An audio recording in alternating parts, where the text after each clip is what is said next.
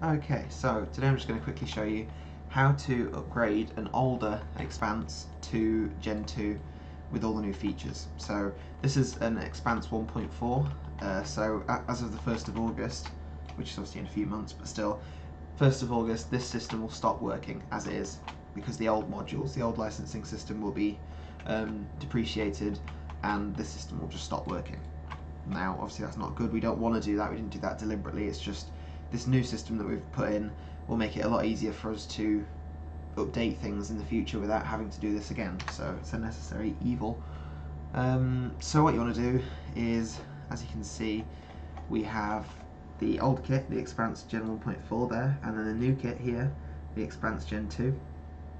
Now, if all you want to do is make it work after the 1st of August, if you're completely happy with how the system works, and you don't want to change anything, you don't want any of the new features, you just want it to carry on working, all you've got to do is core script, delete that, outputs, delete that, and the old kit, and then from the new kit, legacy alarm devices, outputs, and core script, copy those, and put them in the old system. Now, the old system will carry on working for the indefinite future. It's basically going to act as if it is a Gen 2, you're just not getting some of the new features. So if I go in,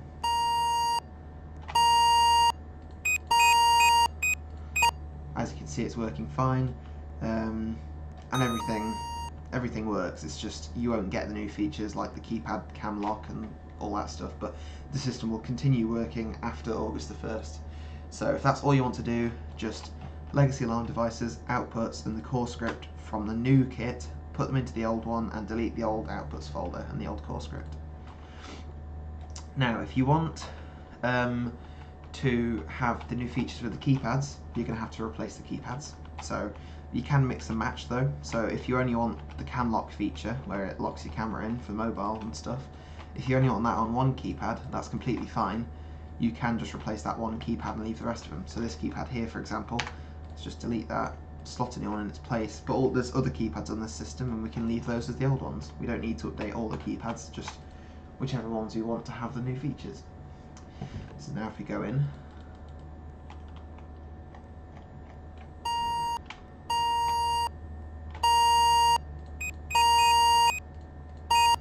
as you can see, it's now got the cam lock feature. All the rest of the keypads won't, because they haven't been updated, but this one does because we just updated it. So basically, you can't swap any scripts. With the keypads and the bell boxes and all the new updates, there's just too many updates to manually do it, so just replace the device basically. With the bell boxes, again, if you want the new features, just get one of the new bell boxes from the Gen 2 kit and replace the bell boxes. It's really as simple as that. But this system as is, just with the core script replaced, this will continue working as if it's a Gen 2 system, even though it isn't. So, there you go. And that's really how you do that.